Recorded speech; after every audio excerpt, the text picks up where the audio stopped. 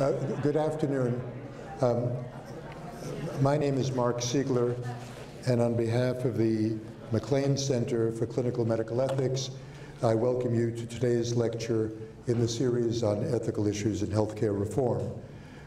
Today's talk, as many of you know, is the fifth in a series of 28 Wednesday noontime lectures on the topic of health reform. Last week, you remember, Dean Polanski talked to us about how health reform will affect the mission of the University of Chicago Medicine. And next week, Jim Madera, the CEO of the AMA, will speak on the American Medical Association and the reform of healthcare. Today, it is my absolute pleasure to introduce our speaker, Helen Darling. Helen Darling is President and CEO of the National Business Group on Health, which next year will celebrate its 40th anniversary. The National Business Group on Health is a nonprofit organization representing large employers' perspectives on national health policy issues. In 2013, its 377 employer members included 66 of the Fortune 100. And that group purchased health and disability benefits for more than 50 million employees, retirees, and dependents. Helen Darling serves on the Medical Advisory Panel and Technology Evaluation Center of the Blue Cross Blue Shield Association, on the Institute of Medicine's Roundtable on Value and Science-Driven Healthcare, on Medicare Coverage Advisory Committee, and is on the board of the National Quality Forum. Ms. Darling has been featured on many TV stations, CNN, ABC, NPR, discussing trends in healthcare costs and benefits, and her observations are often quoted in the major newspapers like the Times and the Journal, The Economist, The Washington Post. In 2009, Helen Darling was given the World at Work's highest honor, the Keystone Award, recognizing her contributions to health resources and benefits. In 2012, she was given the National Committee for Quality Assurance's Health Quality Leader Award. In 2011, 2012, and 2013, Ms. Darling was named one of the 100 most influential people in healthcare in the United States. Today, Helen Darling will speak to us on how large employers are responding to the ACA, the Affordable Care Act. Helen Darling. This legislation is the single most important thing that's happened to our country since 1965 in terms of health care. And our view as an organization, as I say, we don't lobby, but we have certainly a set of principles. And they include the expectation and the hope that every resident of the United States will have access to affordable health coverage. And so we work to make certain that anything that's happening that will contribute to that, to try to make it more effective, is what we should be doing. So that's what we do. Okay, I'll try. All right. So first, I'd like to give a little bit of context to what employers, and I'm speaking mostly for large employers, but frankly, the concerns of employers are very similar. They may be different what they can do about it if they're large or medium or small, but the concerns are not that different. So I think the most important context fact is that most employers feel that the cost of health benefits for their employees and family members have become increasingly unaffordable. Just to give you some numbers and give you a sense of what we're talking about, the cost of a family of 4 in a PPO in the United States today on average is over $22,000. And if you know that total household income in the United States overall is slightly under $50,000, we're talking about an increasingly large proportion of all money and benefits that are given to employees are going to health care. And that's part of what is a source of concern. You can see that the cost per employee, so this adds together dependents, and employees together, the total amount, and then divided by the number of employees, so it's a per employee number, is over $13,000 in 2013. So if you hire 50 new people and you multiply that times $13,000, you're talking about what it costs if you want to hire 50 new people. And as you'll hear some more, that's one of the reasons that most people who are following this are very concerned about the impact on jobs. And that's generally true. I'll say this throughout. Most of the stuff that's being talked about and charged, if you will, with the Affordable Care Act has nothing to do with the Affordable Care Act. It's been going on for years. There have been all sorts of problems. The Affordable Care Act is trying to fix them, and I won't say exclusively good things about it, because a lot of things didn't happen that should have happened. But the aim of the Affordable Care Act was to solve some of these severe problems that we have no matter what, even if we didn't have the Affordable Care Act.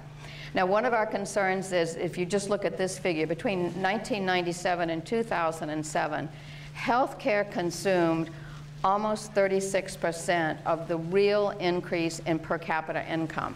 And I've actually seen some figures, and if anybody's really interested, I could find them for you, that show that at the rate we're going, including in this instance the cost related to the Affordable Care Act, that anyone who's in a household that is at the median or below in this country would be spending 150 to 300% of their income on health care, because the income isn't growing anything like health care.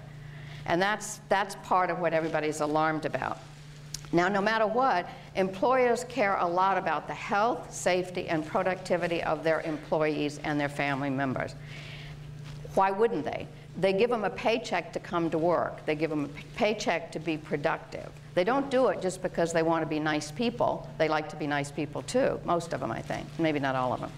But they do care about the health and productivity of their workforce. So they have a good reason, a completely selfish, if you will, business reason for investing in health care. Now, this just gives you a picture of what's been happening overall, and you can see that in 2014 it's estimated our large employer members are budgeting 7% for the increased medical claims costs.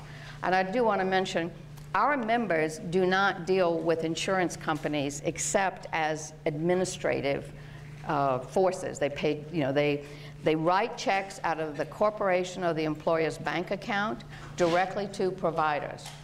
All they do is pass money back and forth. The employers may buy services from them. They may say, oh, well, we'd like care management. And then they can decide to buy it from the insurance company, the big health plan, or they can buy it from a specialty vendor. And that's the kind of stuff they do all the time. So we're not talking about insurance companies, and we're not talking about premiums here. And that's another important point that gets horribly mixed up in the discussions that I have going on. Kathleen Sebelius, you all may know, is being grilled today by the House subcommittee. It is the worst example of our political process imaginable. It's painful when you know the subject to watch this stuff, because the misinformation behind the question and the ability to answer it without sounding like you're being preachy. And I've been on the other side of these a few times, and it's very hard to not just want to stop and say, excuse me, would you like to know that we're not talking about insurance companies? We're talking about the cost of medical care, and we're talking about this. But if you do that, and I watched her a little bit this morning, when she tried to do that as diplomatically as possible, it's hard. You just have to kind of shut down and take it and just hope you get out of there alive. So anyway, so this is what we're looking at. Now, as I mentioned, one of the biggest concerns, especially that I think everybody has right now, at least in terms of families and households, is we are now, just now in 2013, beginning to be where we were as a country before the financial meltdown and the Great Recession. We're really sort of back to 2000. So if you've got kids who are older, or you're one of the younger adults yourself, if you think you're worse off today than you were in 2000, you're right. Everybody's worse off except a handful of the 1%, and it's less than 1%, by the way. Almost everybody else is definitely worse off. So their household income and their ability to bear the cost of the cost sharing that they have to have has declined dramatically. And this, I'll talk more about that in the context of increased costs. Now, here I want to say that the Affordable Care Act, whatever its other strengths and weaknesses, and it has plenty of both, I want to be clear, it will cost a lot of money. And this particular table's only purpose is to show you what the additional, these are just on top of everything else, fees, taxes, and costs that are going to be related to the Affordable Care Act, and where they're going to fall. Now, there's no way we were going to cover originally 32 million more people, most of whom have no money, without spending a lot of money. But this just gives you a picture where it comes from. It can't come from the traditional sources because the traditional sources are already bankrupt. We're way in national debt. So this is sort of on top of all of that. And I'll talk a little bit about the Cadillac tax. I assume everyone in the room knows what the Cadillac tax is. Is that okay? Good. So somebody's saying no, so you don't mind my saying it.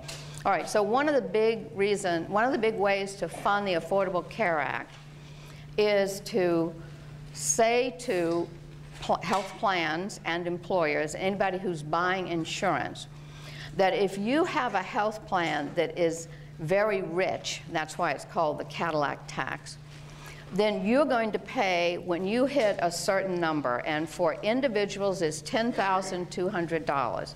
So if your health plan in 2018, it doesn't come till 2018, but we're not far from that now, then every dollar after $10,200 for individual, and every dollar off of from a family plan that costs more than $27,500, you're going to pay, or your employer or your health plan or somebody is going to pay a 40% tax. It's an excise tax on so-called Cadillac plans. Now, the original idea behind that is not a bad one.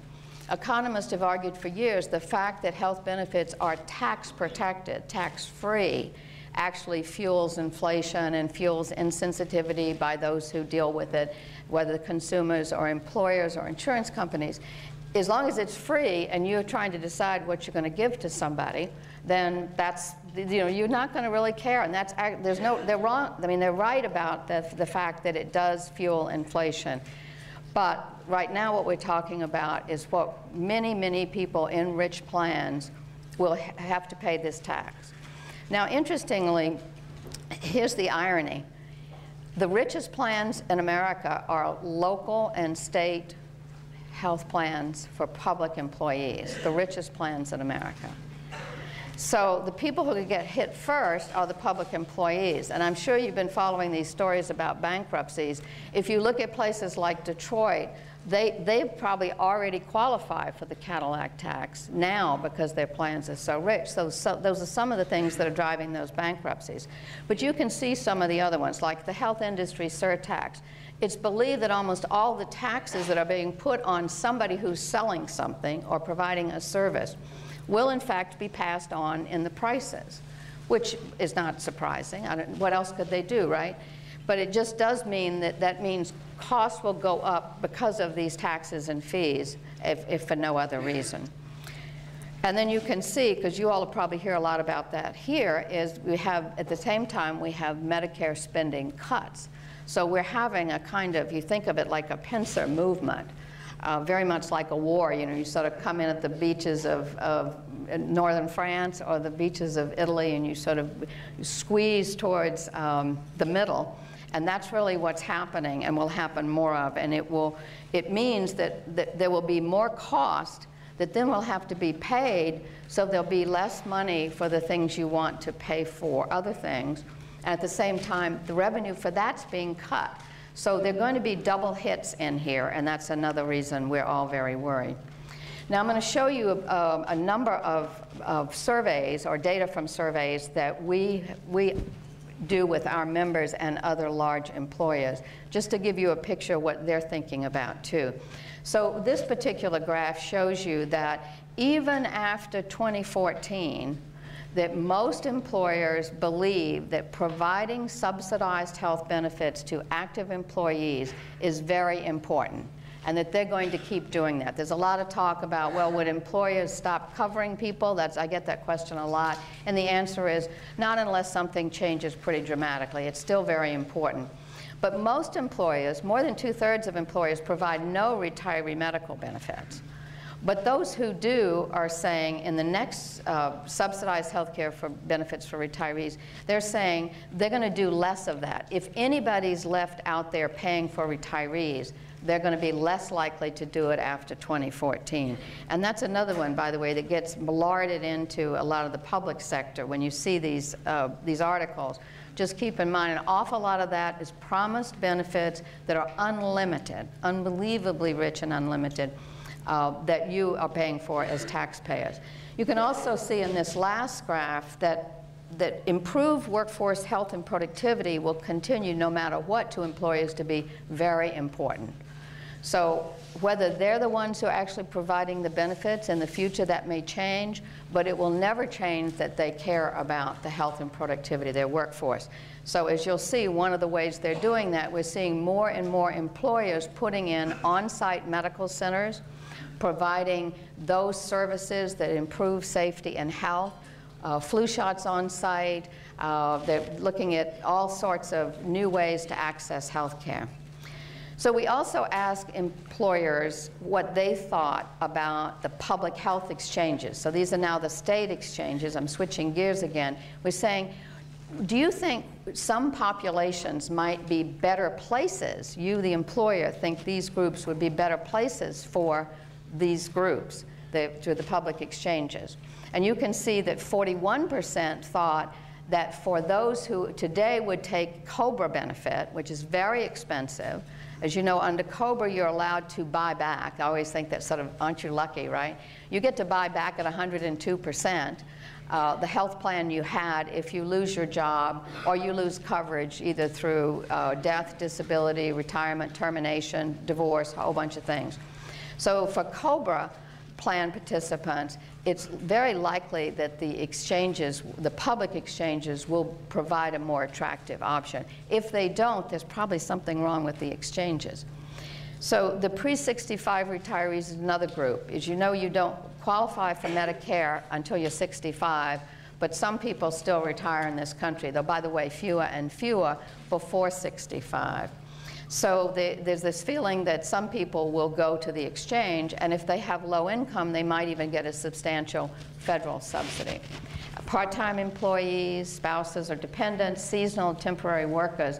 Interestingly, only 12% of the people surveyed in this, the employers, believe that full-time employees, current full-time active employees, might be candidates for the state exchanges. And mostly that's going to be in companies like retail, which is usually low wage and relatively low education, a lot of turnover and that sort of thing, and also hospitality. So people who work in hotels, who are especially the low-paid workers, might be much better off in a public health exchange. So we also ask our employer members, what do you think you need to be doing? What's most important? What are the three most effective ways to control healthcare costs? And you can see that the top group in total, which is about, I think, 58%, if I've got my numbers right, think that having wellness programs and initiatives to improve employee health is most important. And then the second most important is consumer-directed health plans. These are plans mostly with higher deductibles and higher cost sharing. So these are the plans that more and more people will be in, and I think you'll see a big increase. Most employers now, almost all employers now, provide at least one consumer-directed health plan as an option, and about 20% of large employers provide only a consumer-directed health plan. So you will see more movement as you, to the extent if you're dealing with people, you will see more people who have higher deductibles and higher cost sharing. And those things should also drive down, put more pressure on healthcare costs, because people will not pay those costs if they have a choice. In fact, we know in Massachusetts at the connector, when people were choosing the plans, the vast majority of them chose either the cheapest plan, I should say, because there are a lot of different versions. So when people are paying, if you will, with their own money or more of their own money, they choose less rich plans. So we also ask them, what do you think the marketplace is going to be like over the next 5 years? And you can see that it's very likely that we're going to see lots more healthcare price transparency. There are going to be a lot more mobile apps. So for example, we already have employers who provide through the health plan a mobile app that allows you to compare prices for certain services. And also they even have some that you can, for example, it has a GPS capability, and it will tell you how to get to an urgent care center or a retail clinic or to a primary care physician's office. So they actually have all that information built in. And we also see that new technologies will become more and more important. Alternate ways to get health care are going to become much more important, and they are going to compete with each other on price. So if somebody's sitting there trying to decide whether they're going to go this place or that place, they're going to be looking at what the per visit charge is, what's the cost sharing, and what would be paid for by their plan. We'll see also much more value-based design and things like that. So just in terms of what employers are worrying about right now and doing, they're first and foremost trying to stay up to date with the Affordable Care Act. The amount of administrative requirements are huge, even for large employers, even those who are not using the public health exchanges, because their plans, they have to be sure to be in compliance with the law, and that means that there's a lot of work to be done. And I can go into more detail about that later if you're interested. We also see educating consumers to be more informed, and because they're going to be making a lot more decisions, that they're going to have to learn more, and it's going to be less and less possible for them to just say, oh, well, I don't need to know, because they actually are not going to have that choice anymore. And then also, most employers are saying, we want employees and their family members to understand that most of what drives their health care use, they have control over, and that they can do things that will make a huge difference in whether they need to even see a doctor, whether they need to go to an emergency room. And for the first time, it will really matter to them financially. You know, it's always mattered to them. You all know that because you probably see them all the time. But the difference is it hasn't mattered to them. They wander into an emergency room because it's their convenience. They're on a trip, and instead of maybe calling a help advice line, they actually go to an emergency room. It would be 100% paid by somebody else, so they didn't need to worry. Then they started having little co-pays, and they're not very big, I might add. Still not a big deal. But now they're going to be dealing with health plans and cost sharing that are very much different, and they will change. May not always be what you want, but they will change. So I've mentioned price and quality information. We're going to have more and more of that. We also are seeing another big trend that's important, and I'll mention this in relation to the Affordable Care Act. Employers have been, for the last 5 to 10 years, depending on who they are, how advanced they are, putting in programs to help employees and their family members live and choose healthier lifestyles.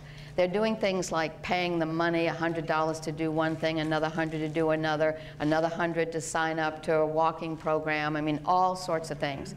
But what we're seeing for the ones that started before, they are now moving away from the positive rewards to essentially what look more like negative rewards or penalties. So for example, instead of giving you $100 to take a health assessment, they might say, we'll deduct $100 if you don't take a health assessment. A small number are saying, if you want to be in the best health plan, you have to do these things. And if you, in a very few, but I think more will do it, if you want a health plan at all, you're going to have to do these things. Now, in all instances, these are not achieving health outcomes. It's just saying you have to participate in these programs. The only one that, well, even I was about to say tobacco. We're seeing a big increase in tobacco surcharges or non-smoker discounts. You know, these things are called different things depending on the audience and the workforce. Some people take more kindly to carrots than sticks, but either way, you lose if you don't do certain things. So we're seeing a movement away from the friendlier, easier, just do this, to the if you don't do it, this is what's going to happen. And in some instances, it's going to be a lot of money. It may be $50 a month now for a tobacco surcharge. It's going to be $100 a month. There will be new requirements. And mostly, we do have a handful of people who don't do whatever they're supposed to do, but they will pay more and more for not doing that. So I've just got several charts here. I won't go through them because of time, but we have a long list of things that employers are doing, and if anybody's interested in those details, especially the different ways that they are controlling healthcare costs, and ideally also helping to support payment and delivery reform, and even things like reform of the healthcare legal system, which we all believe is crucial, especially to trying to really do something significant about overuse, which is another one of the big problems. So this is a long list of those things that employers have to work with partners in order to accomplish.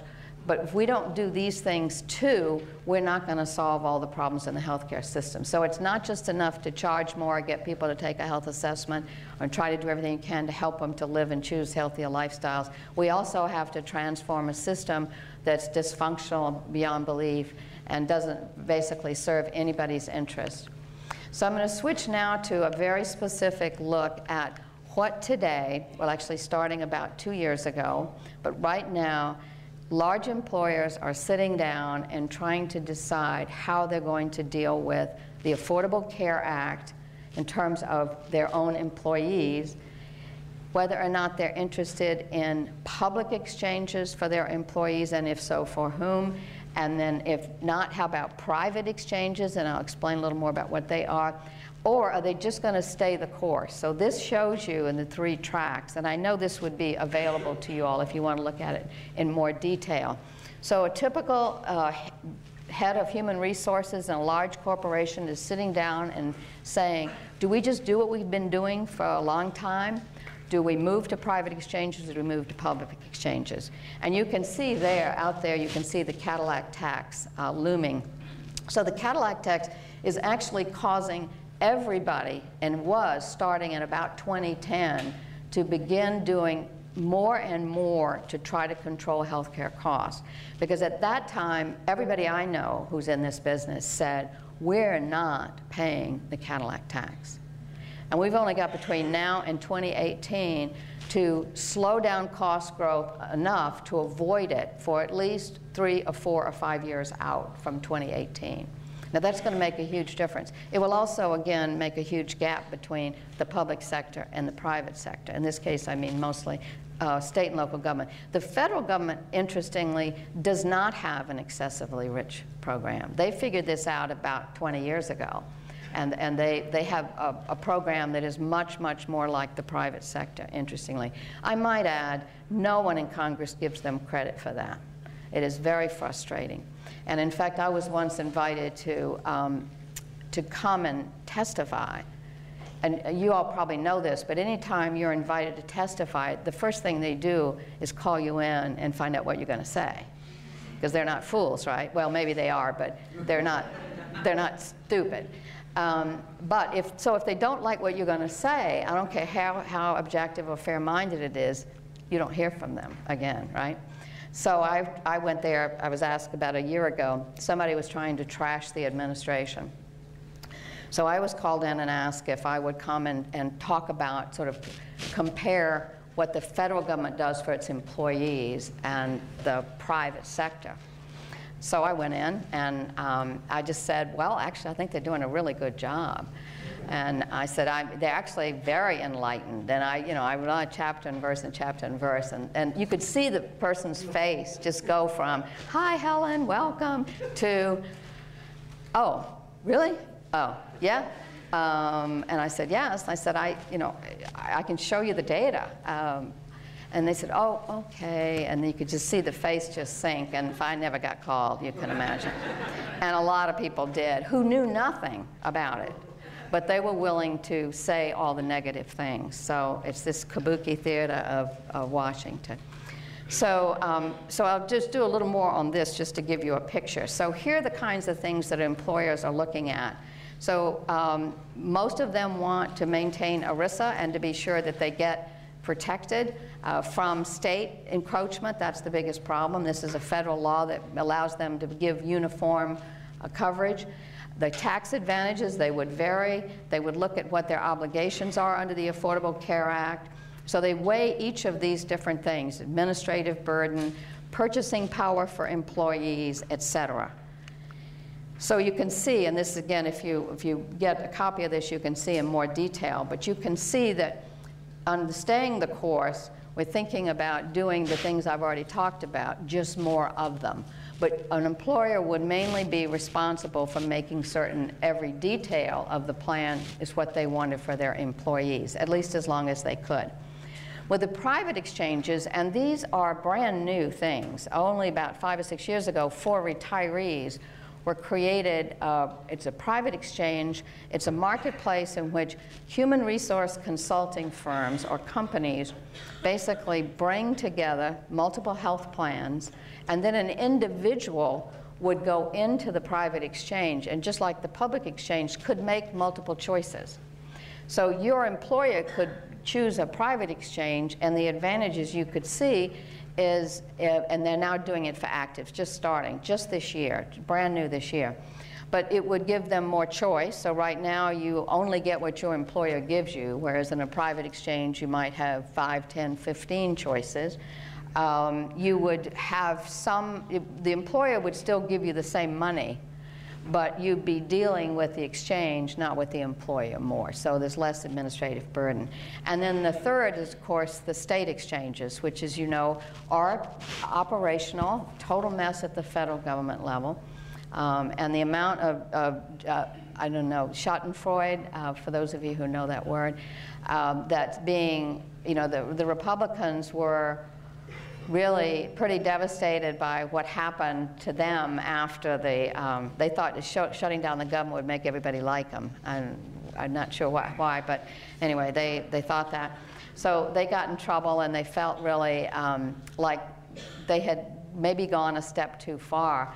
And of course now, with the debacle on opening the website, they're sitting back hoping that that will take the attention off of them for a while and put it on the administration. But we will have state exchanges, and a number of the state exchanges, like California, are doing relatively well for something that big and that hard to do, especially if you're going to connect with Medicaid programs, because Medicaid programs have some of the worst operational systems imaginable.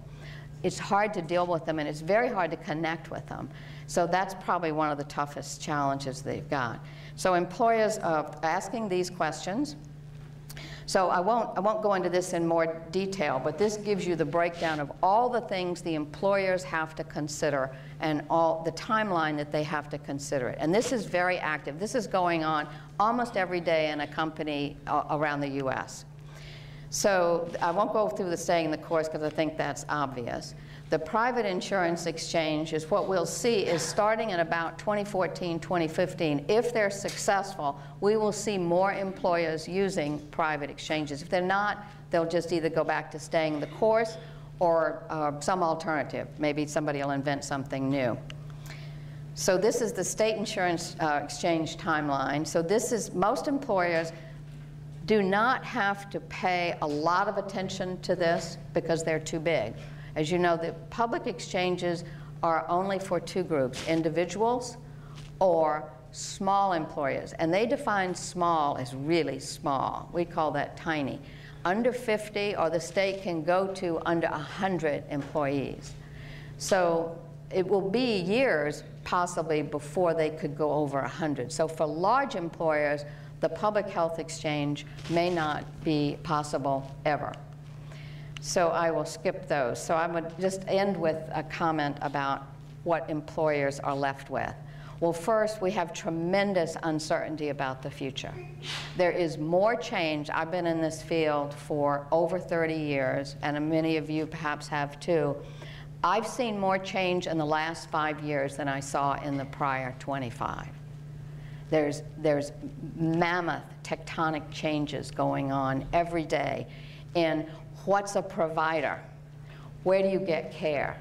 Where's the best place to get care? What does it cost? what's it going to cost individuals?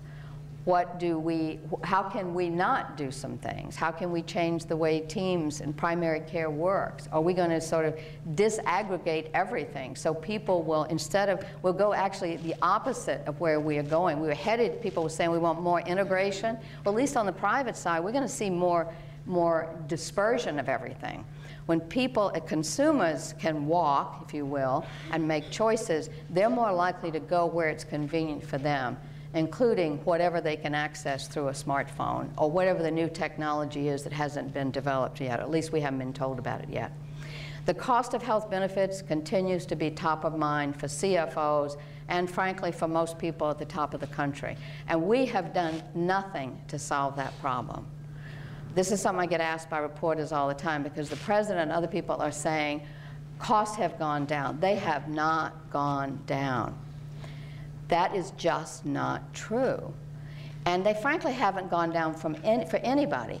What they will go down for, though, is one group, and I think only one group, and that's the people who are going from the most dysfunctional individual insurance market on earth to the public exchanges. So for individuals, where they won't be selected against, there won't be underwriting, there won't be any of those things, individuals that definitely be better off. But everybody else is going to pay more. And maybe that's the right thing to do, not making a judgment about it. It is going to cost more. Everybody else is going to pay more. And maybe it's good if they're spread around enough that nobody feels it too painfully through one pocket or another. But that's the fact. And right now we hear these comments. It's maddening, because the law does nothing to control cost by itself. And as a consequence, people are deluded when somebody says, well, costs have gone down. They haven't. Even when they say that, they mean the rate of increase has gone down. That's not the same thing as costs going down. I've just mentioned all the other pressures that are going to be putting significant downward pressure on cost. So if you think some of the cuts and things like that are going on now are bad, it's going to get worse.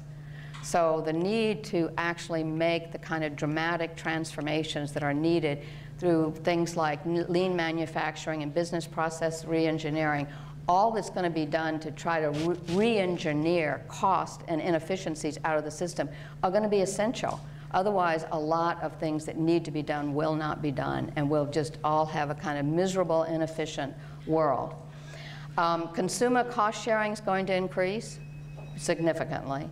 And the political outlook, I think probably the most heartbreaking thing from where we sit, is the Supreme Court's decision about Medicaid.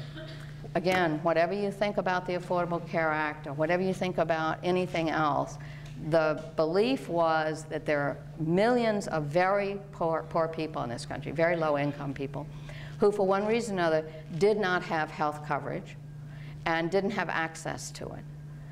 And of course, the original idea of the Affordable Care Act was that a big chunk of those people were going to be covered by an expansion of Medicaid. And now we have this peculiar, really shockingly sort of messed up situation where, just take the state of Texas as an example. State of Texas they fight with California where they were number 1 and number 2 of uninsured people. They also have millions of very low-income uninsured people. But they won't have access to Medicaid, so millions of people won't have access to coverage. But that's not the worst part. The law doesn't let them even buy into the exchanges. So they're cut out of the exchanges and they're cut out of Medicaid. So we're going to be left with at least half, roughly half, I mean it'll depend, half of the people that were going to be covered under the Affordable Care Act will remain uninsured because of that one decision. And if that doesn't get fixed, and given the politics, what we're living through, something that big probably will be very hard to get fixed. That's probably the worst thing, because the political outlook for solving that problem is pretty grim. And unless, I just don't think it's possible. I don't even know how it's going to happen. At some point, places like the state of Texas, providers and others will help the state understand that it's literally giving away billions and billions of dollars. that come from other taxpayers mostly, to Texas to cover those who would be Medicaid eligible for the expansion. And maybe that will do it. We do know that in the state of Kentucky and the state of Ohio, 2 states where there was every effort to not have exchanges and expand Medicaid. The forces that understand the craziness of that as a decision at least got 2 states to turn around. And so maybe within a year or 2 or 3, have a little change in the politics and things like that. But that's the most frustrating last piece. So with that, I'll end, and I thank you very much. I know we have time for questions. All right. So I think we'll see a lot of activity. So just think retail and hospitality. And the good news is, this law does make possible the millions of people who have low wages in this country. They're not going to get paid more. I mean, if anything, what we see, other than the sort of regular, if the economy pulls up, they'll get more. But they're never, if they don't have a high school education, college education, that sort of thing, and they are in certain jobs, those jobs will probably many of them will go away, and the country will automate out everything that it can because of labor cost. And we've seen many jobs go outside the United States. They're going to go anyway because we're in a global economy. It's not related to the United States. It's most of the companies actually are bigger outside the U.S. than inside the U.S. IBM, for example. So what we're going to see a shift in the labor force, and we're going to see much more reliance on technology to replace people.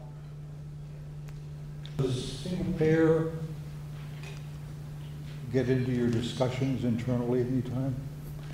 Not really. Assuming there's not Yeah, so the question about single payer, first, I think generally most business people are very nervous about anything that's run by the government. Just, they don't trust it. Unfortunately, the whole debacle about the exchange hasn't helped, I might add. But there's sort of generally a fear about that somehow it will become, it will be driven by a government agency, and they don't like that. We do have a couple places in the United States, Maryland's one of them, in which we basically have a single payer system. I think they're more comfortable with that kind of system, but I don't see it happening politically. So we don't spend much time on it. Yeah, hi, Alan. Yeah, I'm good. Great talk. And I'm curious about healthcare as an industry and the role that it plays in the National Business Group on Health. I recently had a chance to spend some time with David Lansky at the Congressional Budget Office, and then started learning a little more about the Midwest Business Group on Health. And as I looked through the membership, I was struck how prevalent the participation of major healthcare organizations is in these business groups. And I wondered if you're able to talk anything about the dynamics as a sort of business leader who is just a purchaser of healthcare interacts with a business leader who is really a provider of healthcare and on the other side of the market, and what that means about sort of the politics of this process as we go through it. Yeah, great question, thank you. So the National Business Group on Health is mostly very large employers in the private sector, but increasingly we have members who are earning their living, so to speak, from healthcare in one way or another, health industry. But we do not, by our bylaws, have anyone in the health industry on our board. And we set that long ago because in the early days there was a bigger schism, really. We have a lot that are members because they're large employers. I mean, some of the largest employers in the United States are in the health industry in one form or another. And they have some of the biggest problems. I mean, health systems have some of the most complicated employee benefits issues and HR issues on earth. So we do provide value to them, but no one from a pharmaceutical company or any other health industry can be on our board, including insurance or health plan. Now, just to give you an example of where that's really important, mostly I don't think it would matter very much. But I do think there are different issues that we take positions on that if they were on our board, they would not let us, because we have a board that operates by essentially consensus. When drug reimportation was a hot topic, you know, what we try to do is look at it, again, from the employer standpoint and for employees and dependents. And we think it's good for them. We don't worry about it if the industry that's involved doesn't like it. And so we took the position that drug reimportation was a good idea, as long as it was from safe countries and things like that. But I mean, the idea that we somehow wouldn't want something that came through the UK was just, you know, laughable. Now, I would worry about China, it's a whole different thing. But anyway, we said, yes, we want this. And if it wouldn't have happened if we hadn't had to be on the board. We also take very strong stands on things like requirements that if you contract with a network, a hospital for a network, we say that the hospital should meet certain criteria. And we've even said that we think the exchanges, when they're behaving as exchanges, should be actually using their power as purchasers to drive quality, safety, and efficiency. So I don't know, you know, if we had somebody on our board in that industry, they might not be real thrilled to have us be really pushy, but we do take very strong stands in that sense.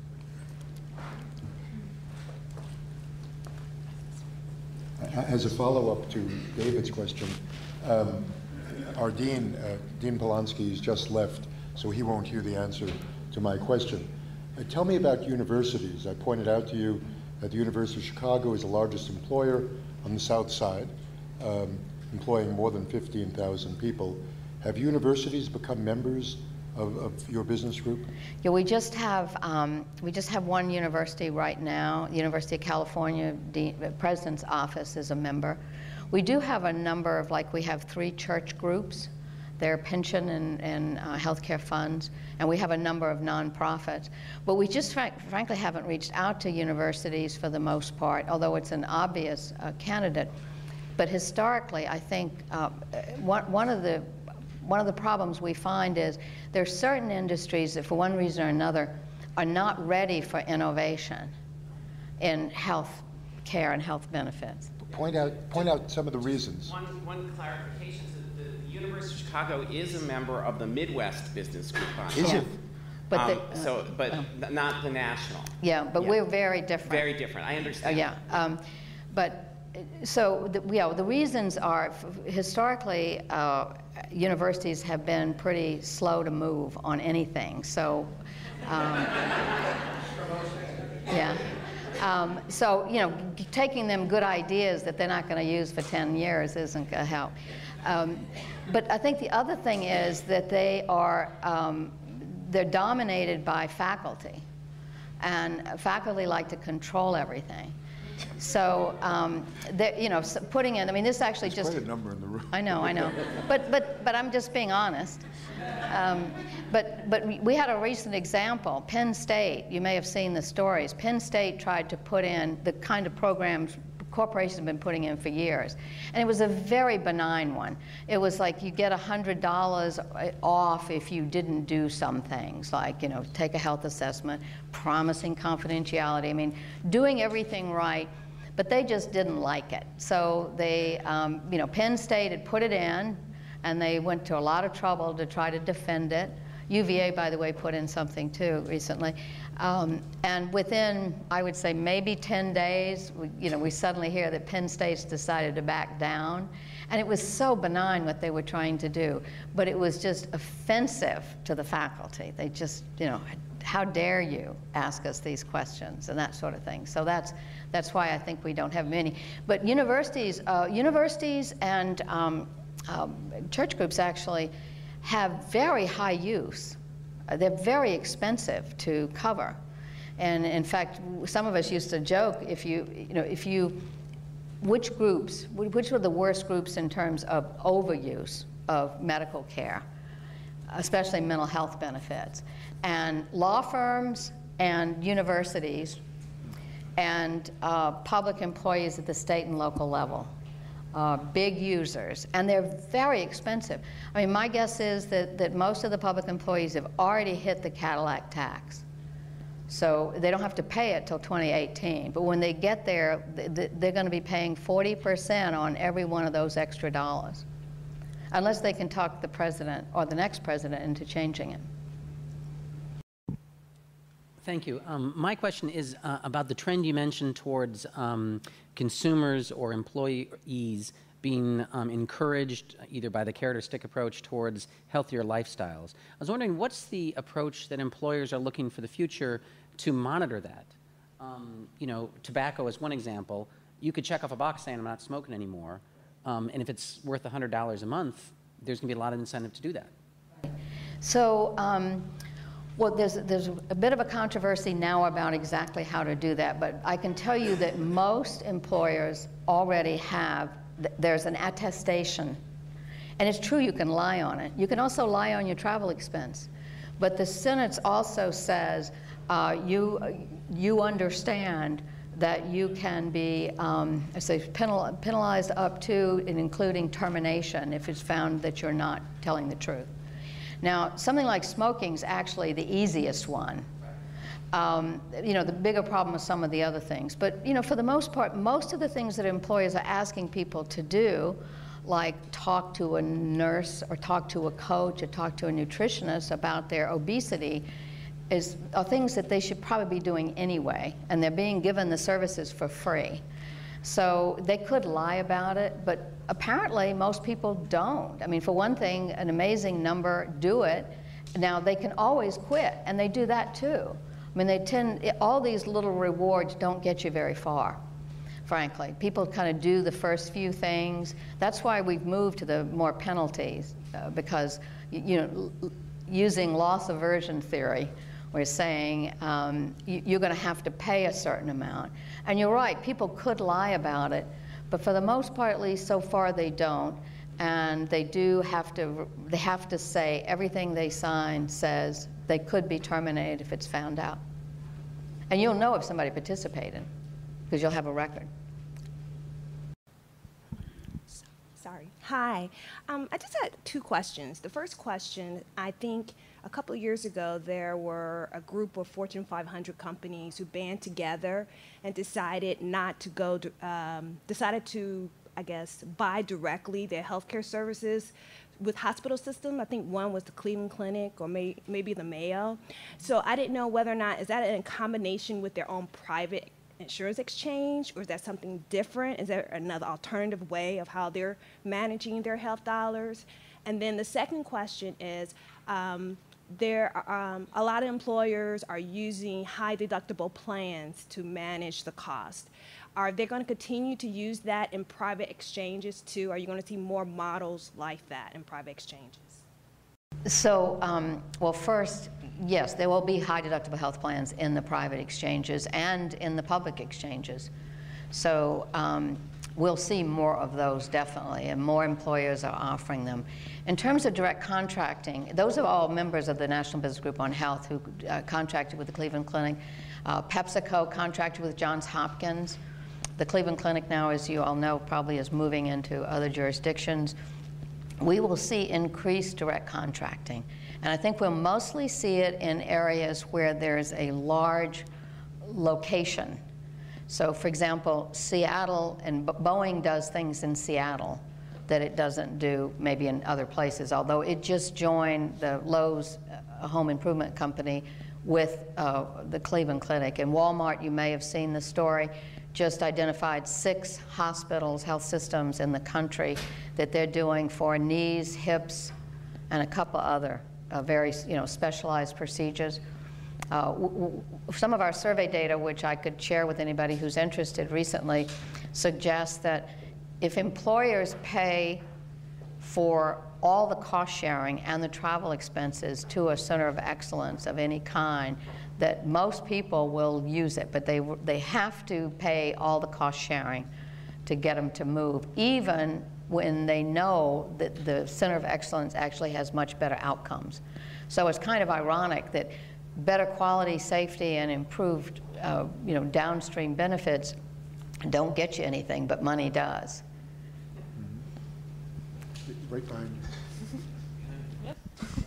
As you're aware, this is a seminar on ethics in healthcare reform. So I was wondering, as you were talking, what you thought might be the single most significant moral question that an employer faces in providing health care to their employees in the era of the Affordable Care Act. Oh, well, I think probably the most important one is, or the way to pose it is to think about every decision you make as an employer about the extent to which, and ideally you make sure it does, makes it possible for people to get the evidence-based, appropriate medical care that they need in the most cost-effective way. So, for example, let's say a center of excellence. So you're helping someone to get the procedure, especially if you're paying the cost sharing, that is going to be better for the employee or the dependent. So setting up those kinds of programs would be good. Making decisions based on scientific evidence and ensuring that individual patients, and this is a key difference, have access to what they need as an individual patient, more like precision medicine. I think that that's going to be the big moral question. Because right now, we kind of cover everything for everybody. And they get a lot of things they don't need. Some of it's downright harmful. We have new drugs and technology emerging that may be beneficial for a small number of people, but right now wouldn't be, because it's, say, not approved for everybody, it's also not available to the smaller number of people who might benefit. So somehow making certain that what is covered in the plan, what the costs are. Another example would be specialty drugs, putting a cap on the out-of-pocket cost of specialty drugs.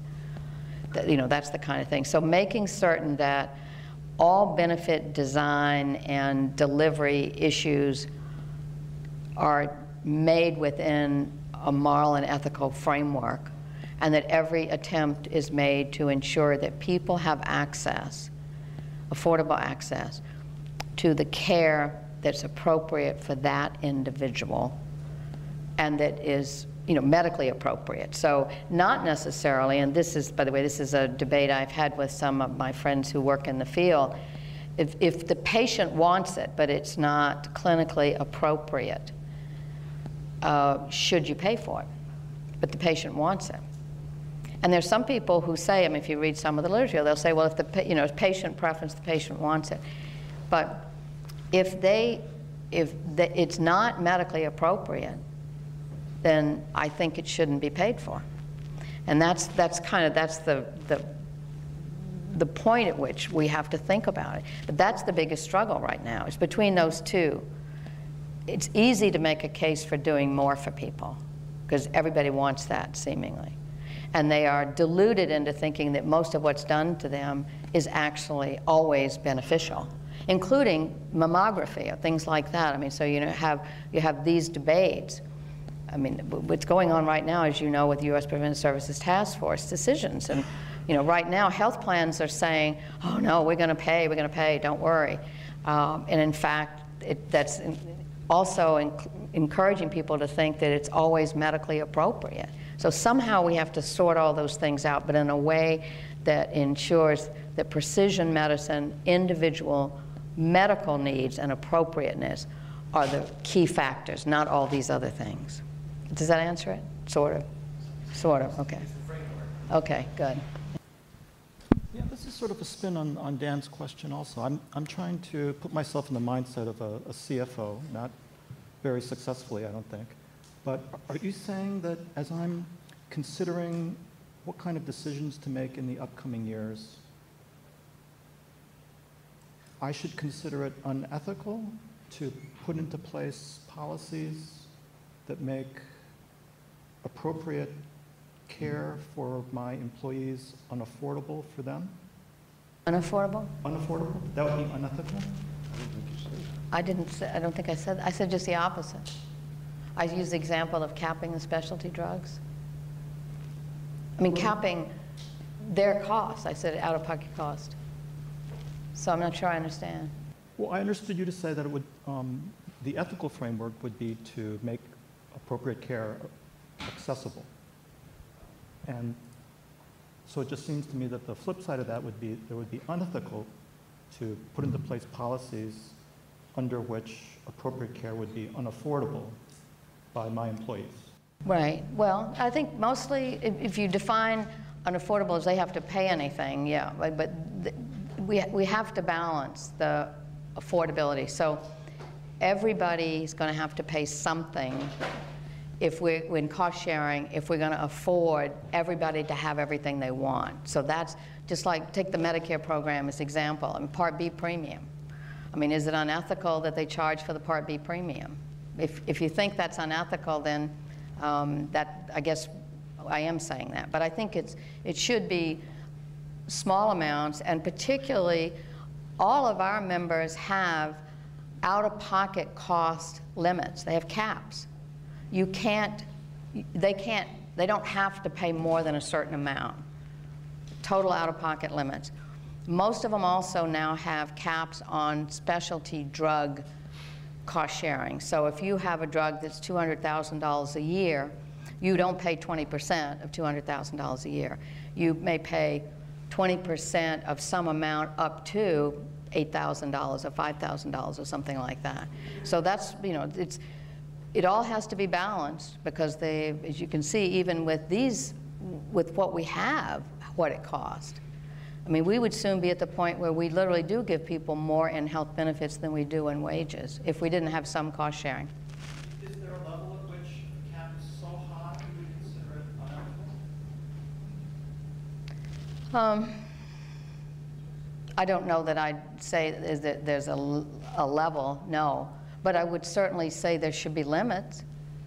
And it should be based on what it is, too. I mean, you get into this with almost anything that has infinite expansiveness. To give you an example, we had no limits on mental health services when I had health benefits at Xerox. We also had a big group of people in Palo Alto, California. And because we had no limits, if people know Palo Alto, California, we had families who had all the children in psychotherapy once a week, both parents in psychotherapy. And my all-time favorite was, we also paid for a consultation because of the individual psychotherapists had to meet with them. And we paid this was a while ago, we paid $125 an hour. And these were for people, now I'm sure they had their issues, but these were not severe psychiatric disorders. And the question then would be, for example, we had a total amount of money we spent. We actually spent one of the highest any place in the country overall. And we were, you know, the company was getting to be in trouble. So we had to put in limits. And the reason we had to do that was because we had people using those kinds of services at that level where there was no limit. And we had other people that we were saying, no, we can't afford to cover some things, and oh, by whether your premium's going to go up. They paid 10% of the premium because of these. So at what point do you balance that? The question came from a psychiatrist. I knew that, I could tell. Marshall. So historically, when legislation of this magnitude is passed, there comes a period afterwards where both parties will work to fix the problems in the legislation. So that's not happening anytime soon, but if that did occur, what are the 2 or 3 most important fixes that your organization would want to focus on to fix the current form of the legislation? Well, I think the most immediate would be the Medicaid, the problem of all the people who are left out and the ones who weren't included, because the original law at its best was only going to cover about 2/3 of the uninsured at the time, and now it's less than half. So the biggest thing to do would be go back and solve that. Every resident of the United States should have access to affordable health coverage. So that would be sort of step one. But simultaneously, and this is a key difference, would be that they would have to put in ways to control cost. And there's a long list, but they would need to be in there, and they need to be there up front and center. None of this 5 years down the road stuff. I mean, simultaneously. Because if we don't do that, we can't afford it. And that's exactly what's happening. So yes, those are the 2 big things that we do. Would it take a change in the Supreme Court? Or could you do this through legislation? Or they could do it through legislation. I mean, they could find another way. All they have to do is change the law and say, you know, somebody who doesn't have it through Medicaid can get it through the exchange. I mean, that's an easy fix, at least in concept. Last question. I enjoyed your presentation. On the topic of Medicaid and moral imperatives, I'm from Louisville, Kentucky, and a state where two very high-profile Republican senators have been vocal opponents of ACA, but yet we have a Democratic governor who was highly motivated because he called it a moral imperative, and he said he didn't want to leave all these federal dollars on the table. Given the large employers that you represent have a lot of political clout in a governor's office, like perhaps Texas or Florida, what kind of collective political pressure could your members take? Because the tone of your presentation suggested that you don't feel very good about this Medicaid decision, especially in states like Texas that have 6 million uninsured. It's terrible. Yeah. Well, thank you. Well, I think that we can continue to do what we're doing, which is say what we say, and among other things, point out that we need to make the system work, and this leaves a lot of people uncovered. Most large employers, especially these days, are very hesitant to go to something like a governor or a state legislature, or frankly even the federal government, and lobby on topics like this because of two things. Number one, they probably already have a lot of really big issues of their own before those different bodies. And second, they know, especially given just coming out of the Great Recession and the financial meltdown, that there is so much antipathy to business. Some of it probably well-deserved, some of it maybe not well-deserved, but nonetheless, they're not eager to be out there doing something that's going to get somebody, you know, saying, well, we wouldn't need Medicaid if you paid your employees more, things like that. And so it's not likely that they're going to take this on, and that's actually why organizations like ours as a group can talk about these things and can testify and give information and everything, because it's hard for them to do it themselves directly. And they don't mind at all. And the other thing we say all the time, we take positions and have points of view and work on policies all the time that would be helpful to them, but it doesn't necessarily mean that every one of them agrees with everything we do. And that's very important. So, you know, we don't want somebody, for example, we might cite, let's say take the Medicaid example. Well, maybe somebody has got before the state of Texas an application for something that's crucial to their business. And then for some reason somebody decides, okay, picks up the phone and says, you know, don't you come up here. This has happened to me, by the way. Don't you come up here talking about this stuff or you're dead. I don't mean dead literally. I don't mean killed, but you mean dead in terms of your ability to influence. So there's an awful lot of really kind of meanness sometimes in politics, and it can get pretty ugly. So I think it would be really hard to get them to do it in the way you're suggesting. But certainly, we're working with, for example, some of the big companies in Texas and providing them with information. So if they just happen to be sitting in an advisory group or just happen to be sitting next to a CEO, because they're big shots too, they'll at least know the answer and have an opportunity informally to do something. But formally would be really hard. Please join me in thanking you.